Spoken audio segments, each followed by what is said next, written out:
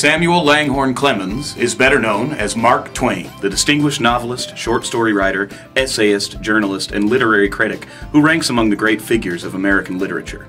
Clemens was born in Florida, Missouri in 1835 and moved during his childhood to Hannibal, Missouri on the banks of the Mississippi River. Young Twain reveled in life along the Mississippi, a river busy with steamboat activity, and he often traveled in makeshift rafts or cavorted in various swimming holes. But Twain's childhood was not entirely one of carefree play. His father, a lawyer, faltered with various business speculations, and when he died in 1847, Twain, then only 12 years old, ceased formal study and began apprenticing as a typesetter for local newspapers.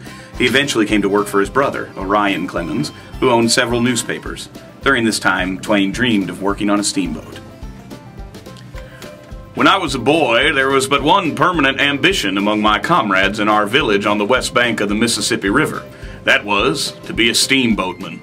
We had transient ambitions of other sorts, but they were only transient. When a circus came and went, it left us all burning to become clowns. The first Negro minstrel show that came to our section left us all suffering to try that kind of life. Now and then, we had a hope that if we lived and were good, God would permit us to be pirates. These ambitions faded out, each in its turn, but the ambition to be a steamboatman always remained. Eventually, Twain departed Hannibal and began several years of travel and continued writing for local papers. In 1857, Twain met a veteran steamboat pilot named Horace Bixby. Twain was greatly intrigued by Bixby, and for the next 2 years he served as an apprentice, sailing with Bixby down the Mississippi.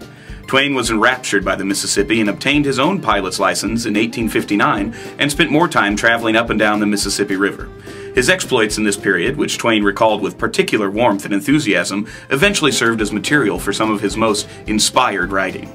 I love the profession far better than any I have followed since, and I took a measureless pride in it.